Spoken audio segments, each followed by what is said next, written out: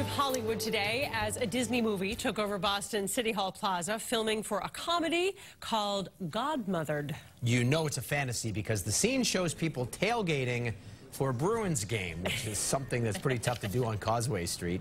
It's a story about a fairy godmother in training who helps a single mother who, interestingly, works as a Boston TV news reporter. The lesson that dreams really can come true. It stars Isla Fisher and Jillian Bell. The commotion on the plaza caught a lot of people's eyes. I think this is great. It's a great way to represent Boston more and get our name out there. Well, it's nice to see that they employ local people. I saw them staging the event this morning at 6, so people committed to be out that early, and hopefully it's a success.